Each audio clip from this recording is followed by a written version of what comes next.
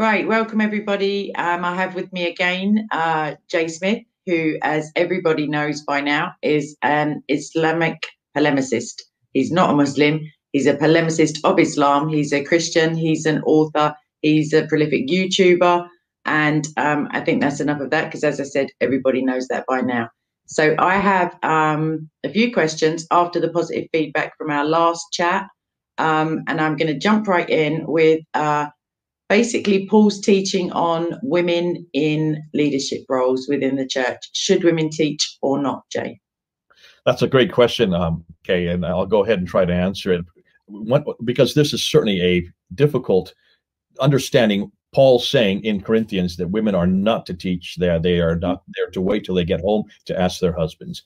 And whenever you have questions like this, whenever you want to find out what Paul's really saying, or any author is saying, you always go back and see what the author intended. That's called exegesis. But you don't just look at what they're intended to say. You also look at the context that they're talking to, and you look at the environment that they're living in, and you look at the idiomatic expressions that are being used. There's all these things you need to put into whenever you're trying to interpret something that happened 2,000 years ago or is written 2,000 years ago. And in this case, notice that Paul is only saying this in Corinth. Have you noticed that? Not until now. Well, we need to ask, why does he only say this in Corinth? You notice he doesn't say this in Galatia. He doesn't say this in Ephesus. He doesn't say this in Philippi or any of the other churches. And the reason why is because Corinth was a particular church that came out of a particular environment. It was primarily a very high-class church. It had a lot of people that had been converted from Judaism who had become Christians. Whole families had become Christians. And as in Judaism, whereas, well, let me put it this way. In Judaism, only the men went to synagogue. The women never went to synagogue. Now, suddenly, the women were coming to the church. They had never been to the synagogue. Therefore, they had never read the scriptures like their husbands had. They had never heard the sermons like their husband had. They had never been part of these discussions like their husbands had. And now they were in church, and they were separating men and women, which was normal in the first century. The women were on one side, the men were on the other side. They were hearing the scripture. They were hearing these ideas. They were yelling across their husband, what is he talking about? What does he mean? Where does this come from? And that was causing an awful lot of confusion and interruption in the church. And that's why Paul says, wait till you go home to ask your husbands. So that was a particular problem at a particular place for a particular difficulty that should not be transported to other environments. It wasn't even transported to other churches at that time. So we leave it there. Well, that's proper exegesis. You leave it in the first century environment in Corinth, and only in Corinth.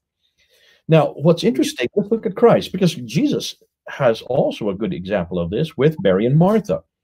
Martha is in the kitchen. Mary is sitting at the feet of Jesus. Mary is sitting at the feet of a rabbi. Right there, there should be all kinds of bells ringing and red flags flying if you're a Jew, because any Jew knew that no woman could sit at the feet of a rabbi, and yet Jesus had let Mary sit at his feet to hear all this teaching. When Martha says for her to come back to the kitchen, Jesus says, no, Mary, you stay right there. You stay at my feet learning from me, a rabbi, taking 1,000 years of tradition and putting it on its head. Ooh, I love Jesus. So here's an example of Jesus allowing women not only to be taught, but that means that she's going to be an authority, and that means that she's going to be able to use this in her ministry. So here you have Jesus doing that. Now, let me just give you one more example with Jesus. Remember, all the scriptures point to one main event that happens in the history of mankind between God and man, and that's the resurrection of Jesus Christ. We don't go to the crucifixion as the greatest event, although the Catholics seem to keep Christ still on the cross. I wish they get him off the cross, because that's what he did on Friday, which is interesting. That's the holy day for Islam. That's the day he died. We celebrate Sunday because that's the day he rose again, right? Amen. There you go. So we are resurrected Christians. We believe Christ resurrected, because with that resurrection, he destroyed death, he destroyed sin, and he made it available for us to be in relationship with him once again. So that's interesting, because the resurrection, if this is the greatest event in the whole history of mankind, if this is what Christ and God was prophesying in Genesis chapter 3, verse 15, when he turned to Eve and said, from your line, it had to be from Eve's line, a woman's line, he will come. That means he means a male will come and crush the head of Satan, and Satan will bruise his heel. That's in verse 15. If that's one of the first prophecy that we have in the Bible, Then it's everything that we see in Scripture from that time, Isaiah 53, Psalm chapter 2.